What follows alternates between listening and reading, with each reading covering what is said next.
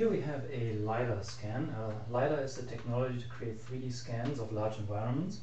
And this particular scan is a so-called terrestrial scan that was taken with a LiDAR scanner mapped on a tripod. This was done by a collaborator of ours, Gerald Bawden from the US GS. And this data set specifically shows the after effects of a landslide in Laguna Beach, Southern California from 2006. So what we have here is a hilly area where a landslide happened, and we have a couple of houses here on the hill that are still standing there, and we have a couple of houses down here that slid down the hill during the landslide.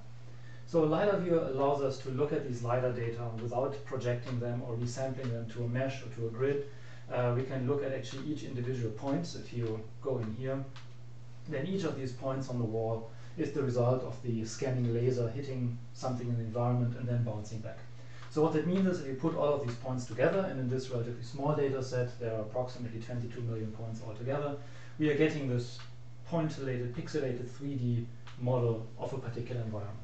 So now I can not only look at this, and you can see very clearly here that this is where the landslide happened. This house has been undermined by the landslide. There's still a garden hose hanging down here from the faucet, but the garden is gone. And there are a couple of other houses down here I mentioned that have been damaged or destroyed.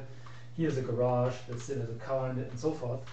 But more importantly, we can use LiDAR Viewer to take measurements of these LiDAR data, which are the same type of data we would normally collect if you were to go out into the field and do field surveys. In this case, though, a field survey here would be a little bit dangerous because these houses are in danger of still falling down. So what I can do with LiDAR viewers, I can create a tool that allows me to measure very precisely the position, orientation, and size of features based directly on the data. So I'm getting this, I created a selection tool which maps a yellow sphere to my hand. And now I can use that to just interactively select points in the data that define certain features of interest. For example, here I'm selecting the points that make up this wall of the house. I'm going to try and do a relatively decent job in not too much of time, so we get something good going. So I select all these points, and then I can ask the program to fit a geometric primitive to it. In this case, I'm going to fit a plane equation to these points. And now if you allow me to do this, if you look at that, you can see how this plane approximates the position of all those points. It is a least squares approximation, to be precise.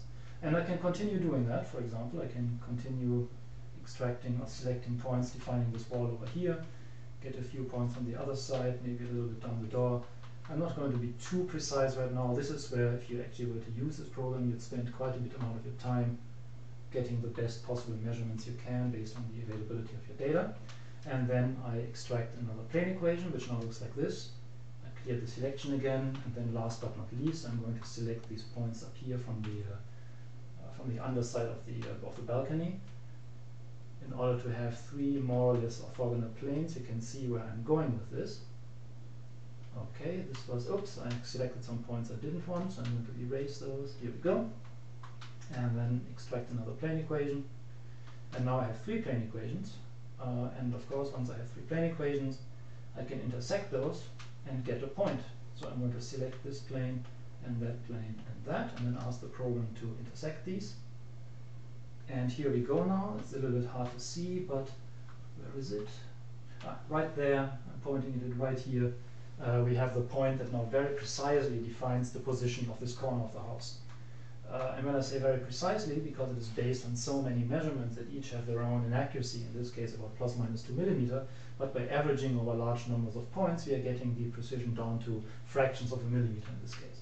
So once I've done this, what we normally do is we use LiDAR data to evaluate the change in landscapes.